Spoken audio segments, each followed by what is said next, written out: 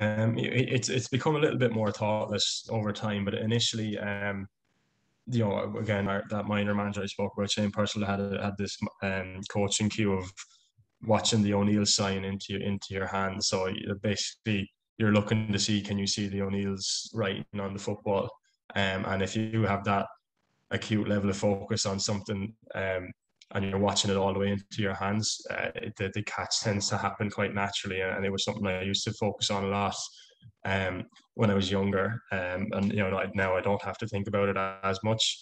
Okay. Now probably the main kind of coaching aspect or a cue that I use for going for a high ball is to, like, I find with a lot of players and myself as well that it's quite a vulnerable position to put yourself in, to jump into a crowd of bodies like that. You're opening yourself up to being hurt basically, and it's almost it's a mental challenge to tell yourself to go as hard for the ball as you possibly can. Hmm.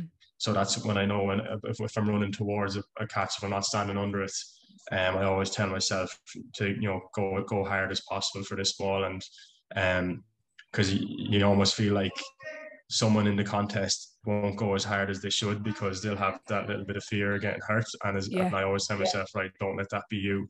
Make sure you're the one that goes as hard as possible into the contest. And that usually helps me in terms of getting to the ball first. Obviously, if everyone goes hard for it, it'll just break. But at least you broke even, and you didn't let them catch it. So, that's what I tend to tell myself anytime I'm jumping for a high ball.